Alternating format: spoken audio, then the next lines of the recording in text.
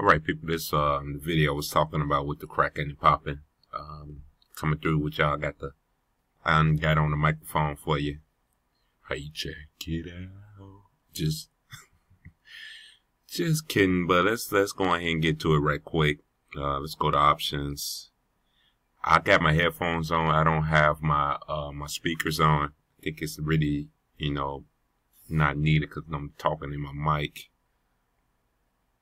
And I remember basically what I did, but hold on, let me do that again. You gotta go through your go to your options. I think most of the people know that. They got Ableton. Go to your preference, hit on your options, go to the preference, and then from there you want to hit here on your hardware setup.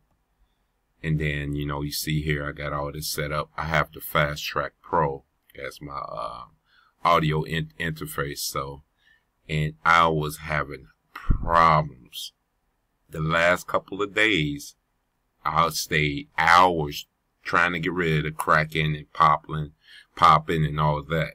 So, but the one thing I noticed, I was going through this with the buffer size. You click on it and you could, like they say, you go left to right and to try to get the cleanest sound coming through, coming to your speakers, coming out of your speakers. So, and I did it back and forth.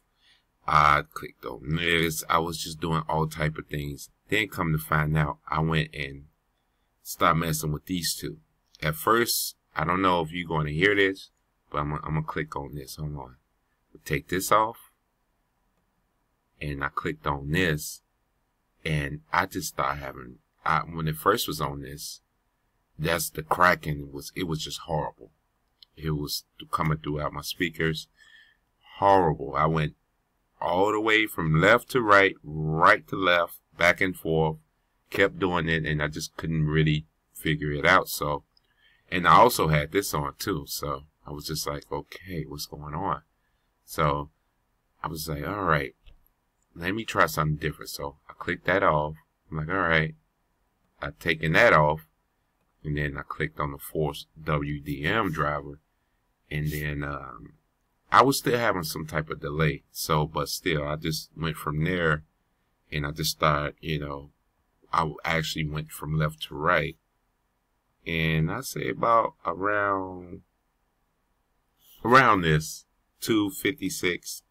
224 with the M audio interface. The crackling and pop has stopped. It was a clear sound. So I was just like, wow, finally. So I don't know how long if you guys probably could hear this, knowing that it's finna be coming through. It's about to be coming through my headphones. I doubt it. I don't know what that was.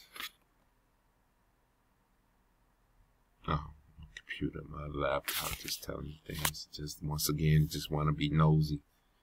Just some type of noise, want to just intervene while I'm talking, making these videos. But let's see. I don't know if you guys can hear that, but at first, just really couldn't hear it. It was just crackling and popping. I was hearing more of that than I was hearing the actual sound. So, but I just want to give you guys an insight on this.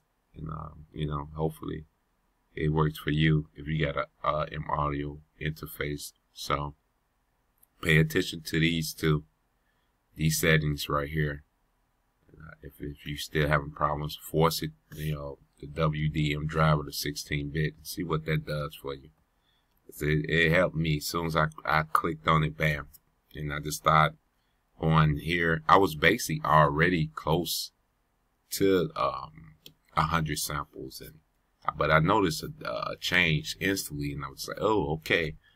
Before I know it was gone. So maybe this could help some people. I don't know if people got the other different audio, so many audio interfaces, but this is with the M Audio Fast Track interface, with Fast Track Pro, which is it's years old, and I know I won't say I have to upgrade, because actually I have a multi-mix 8, Alessa, well, how you pronounce it, whatever, receiver slash no mixer here, but the power source went bad, so I meant to order another one, and I just got back to using the fast track, the M audio. So, but that'll be all. You know, if anybody got any other tricks or any ways of situations they've been through dealing with this, with the Ableton software and the audio interface, feel free to put a comment, subscribe, please. Please subscribe, because I told you I would be doing more of these videos. And trust, there is more to come, because I know what you've been waiting on. Got some unboxing. I still got my Sony Bluetooth, which beautiful sounding headphones, earbuds. So that is definitely coming soon. Until then, alright people, talk to you later. AJ Tech out here.